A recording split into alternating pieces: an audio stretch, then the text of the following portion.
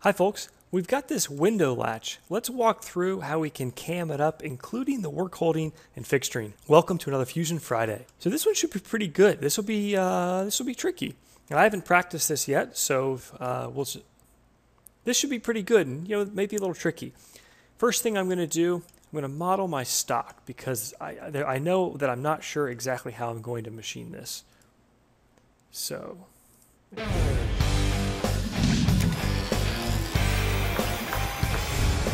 First thing I want to do is I want to model my stock, but I want this to be the top view, and see how right there it says that that's the bottom view. So I'm going to orient it like this. Right click on the house. I set current view as front. Awesome. That means if I click front, I go back to what I think of as the right view. The other thing I'm going to do, I don't want these fillets on here. They're much more difficult to machine with corner rounded tools. I would much rather do a chamfer. Now you could defeature these. Fusion does a great job. You would go through and hold down the control key and click each one. And that's not too bad here. In fact, I just hit delete and it deleted some of them. But let's say you had a really, really long version of this and you didn't want to click each one. There's two ways we can do it. We got lucky on this one, because there's this there's sketches. If I turn that on, the file already has the outline that we need. So we're going to use that. If you didn't have that, you could use a project command and project the profile. So I would hit P, my keyboard, select the plane. I want to pick this plane right here. What do I want to project? It's basically the same thing that we've got in our outline. So I'd click on this right here, and I would have to add, heck, we'll just do it this way. L for line, I'd need to add a line. Actually, P for project. I'll go ahead and project.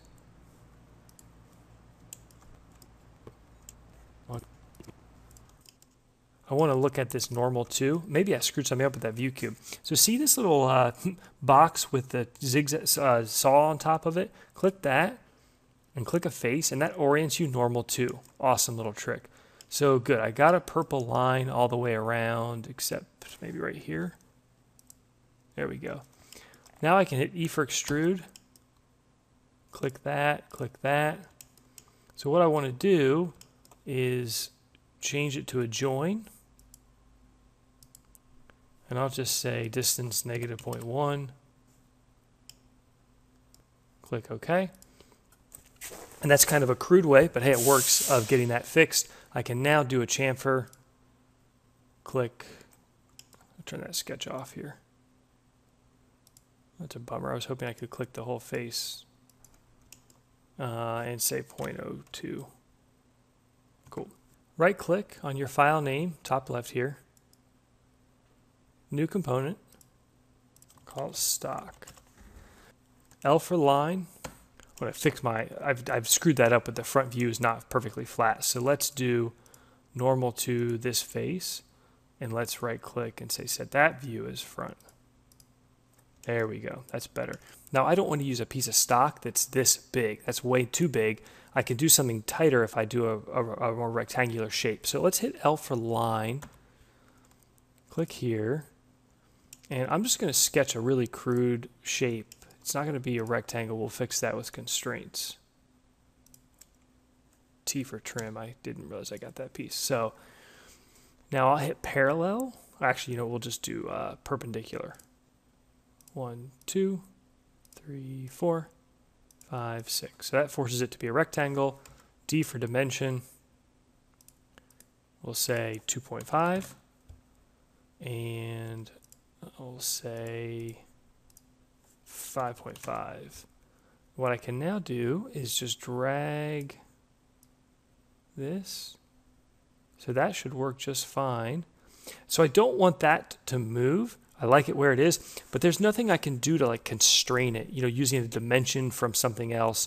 But all I have to do is click the 4 lines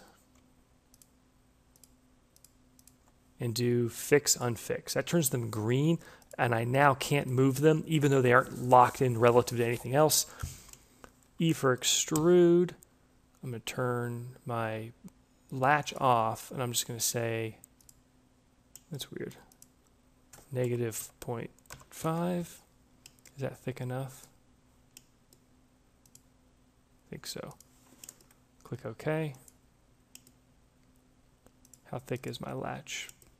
Hit I on your keyboard.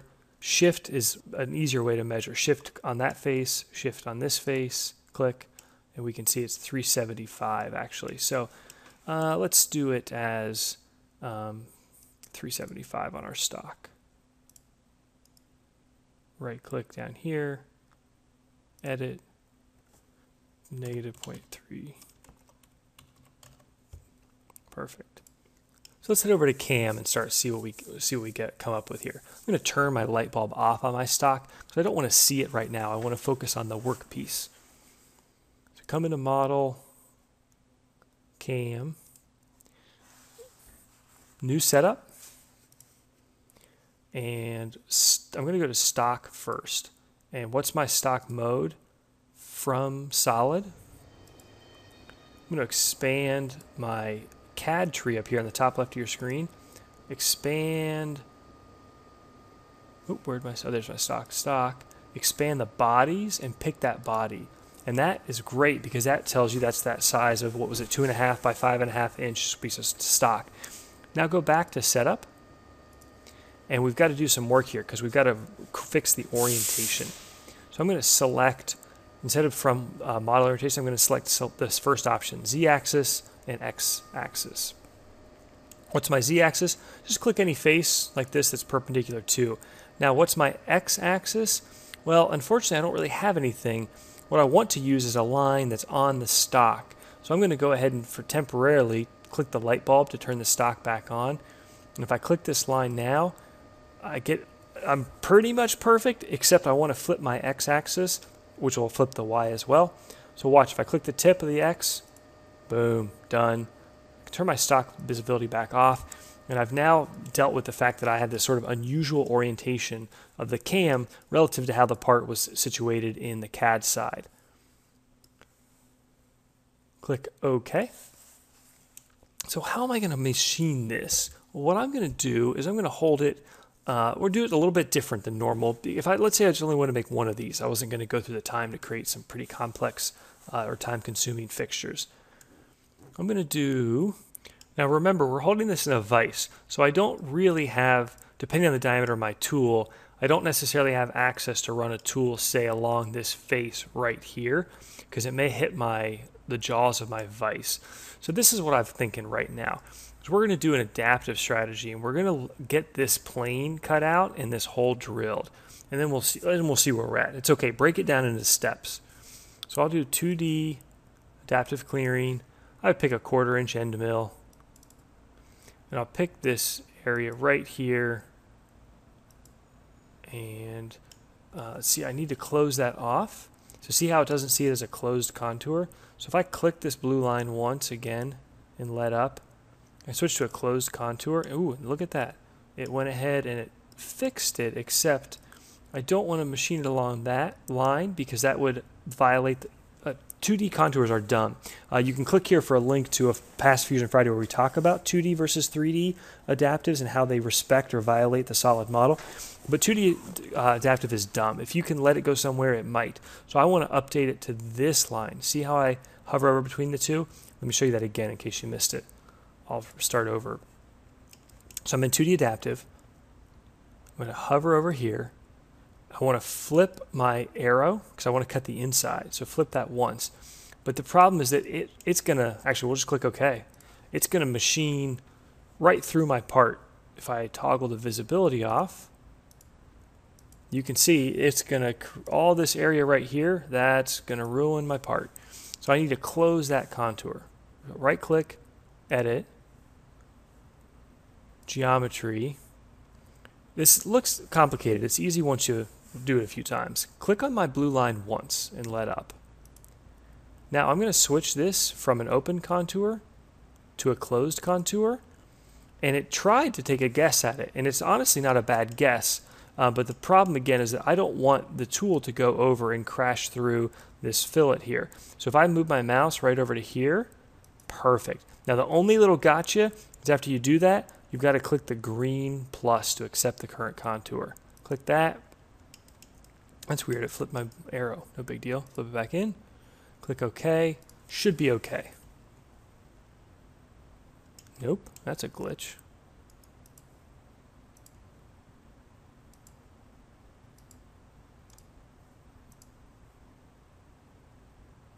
There we go.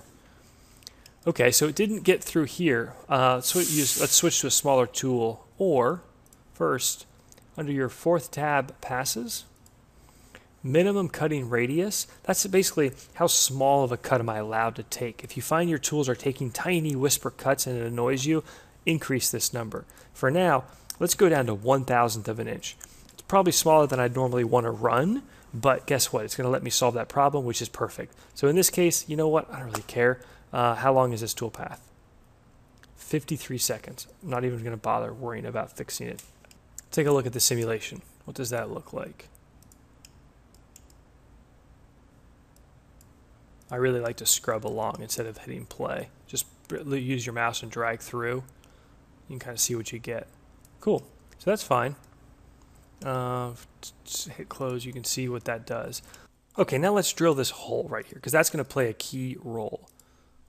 Drilling. Pick a 1/4 inch drill.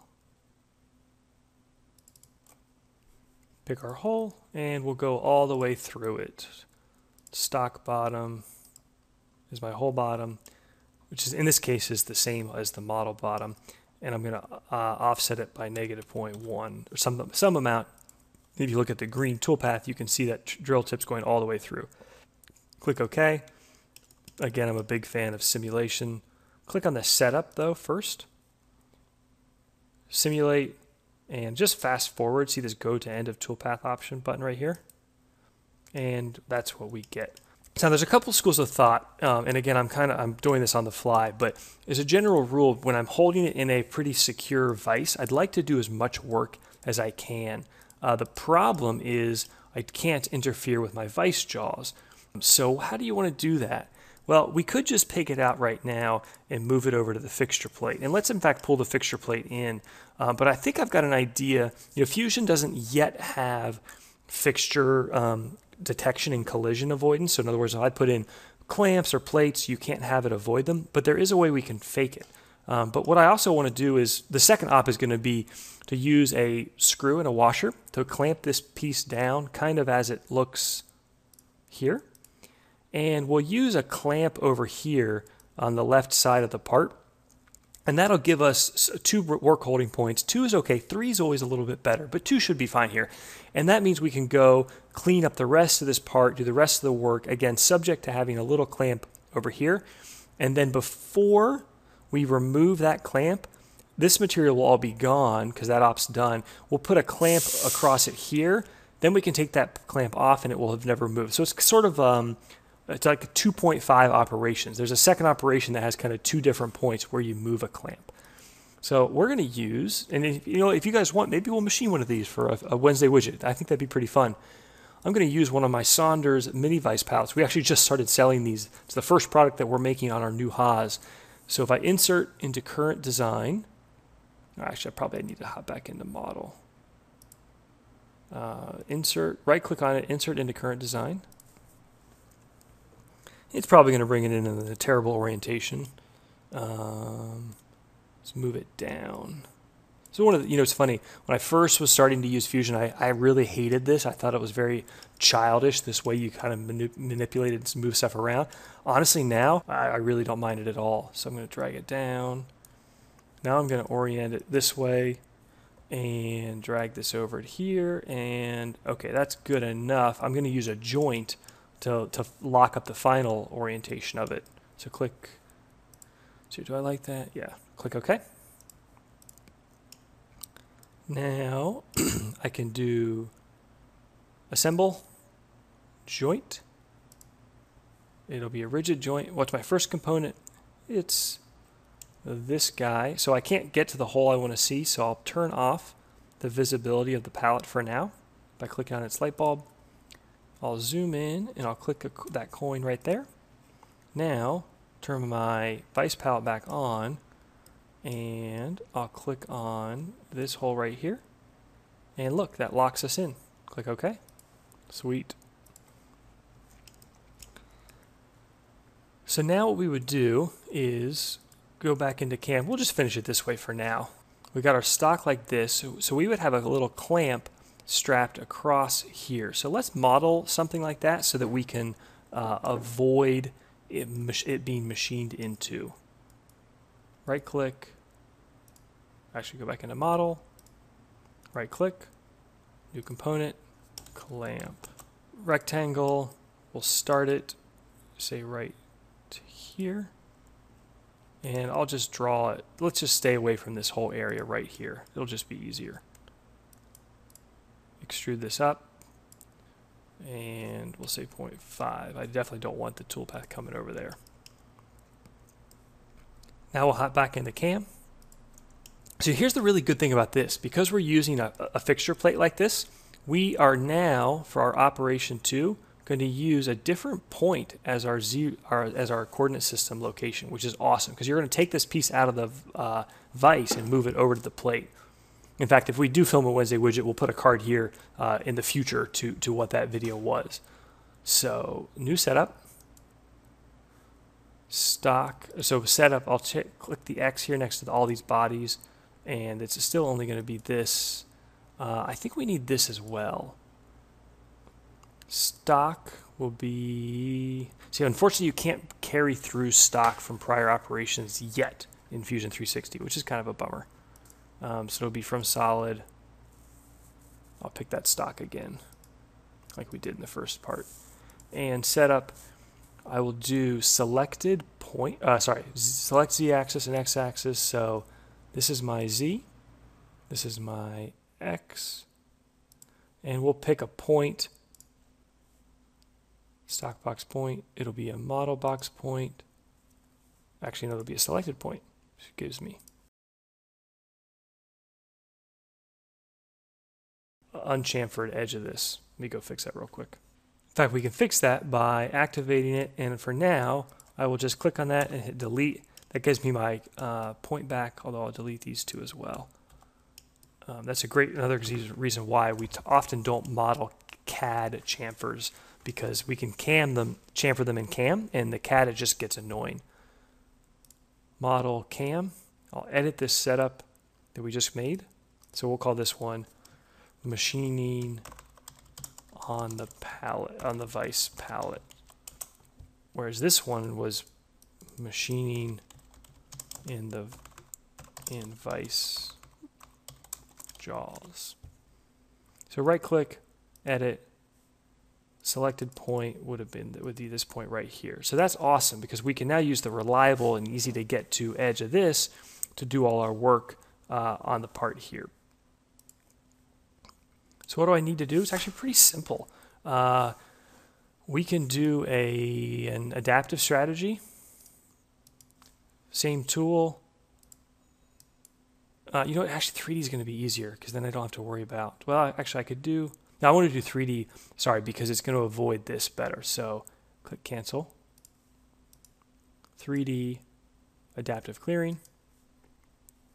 And the nice thing is I don't have to click anything. I can just click OK for now. I've got an error on mine, sorry. And we're going to get a toolpath, and then we can dial that back in. Sweet. So see how by adding this chunk in here, it's going to avoid that. So actually, we got to fix our stock. See how it thinks our stock is up here? That's because we joined it down here. So we'll need to go back into CAD to fix that. And I know, folks, this is a little bit less fluid, but you know what? This is how the real world works. So sorry that this is running longer than our normal Fusion Fridays, but guess what? This is what I do, and I'm sure you guys have had similar frustrations. So activate the parent component, and let's take a look at everything. So great. All that happened was when we joined this component to the fixture plate, our stock got stuck up there. So if I click on my stock, this is actually pretty cool. Activate it. If I click on that sketch plane, so watch this. Right click and say redefine sketch plane. And I'm going to click, oh, that's interesting. I've never come across this. It's because, oh, that's so fascinating.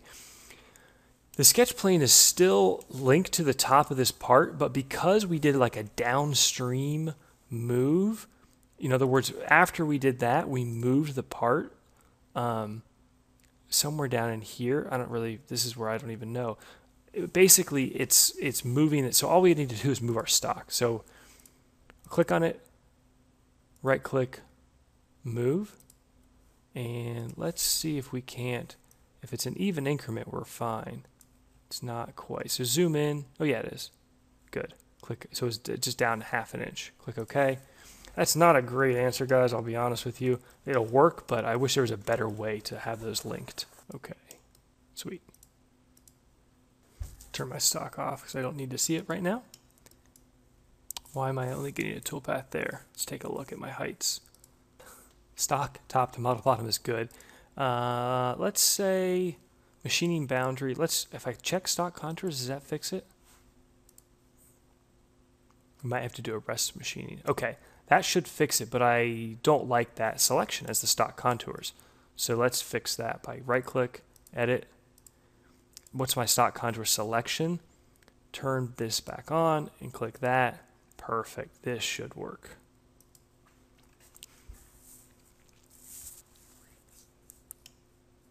So we can still watch the whole thing in a simulation, which is pretty cool, by clicking on setups, the parent of both of these. Click simulate, hit play.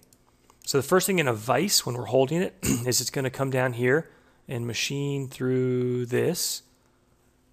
That's going to let us poke our drill hole through it, and then we're going to now move it over right now to this fixture plate, which is going to be held in a vise or straight on the plate. We've got a clamp right here. As long as the clamp is smaller than this block, we won't have any collision.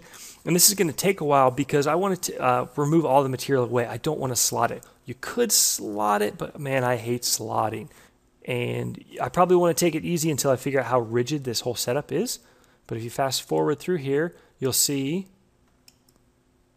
That's interesting why I didn't pick that up. I have no idea. Sorry, I just went in and, well, let's make sure I do this again. If I pick my stock contours as this, okay, that may not work, so we'll click OK, see what happens. Yeah, that worked again. I have no idea why that just did that. So if we simulate through everything, just do a rapid. Boom, we're done. I left 20 down on the floor, so you would come back and clean that up with a 2D contour. And then what you would do is you would move, you've got access to these holes, you would put a little clamp right here, and then you could come through and do the work right over here. So folks, hope you guys enjoyed. Stick around. We will machine one of these just for fun because this is a pretty cool little part. Definitely above, just definitely not your basic part at all. So folks, I appreciate the support. I appreciate you guys following. This was a Patreon part. Someone that follows us on Patreon. So if you are interested in supporting what you do and you enjoy this, please consider supporting us on Patreon. Otherwise, take care. See you next Friday.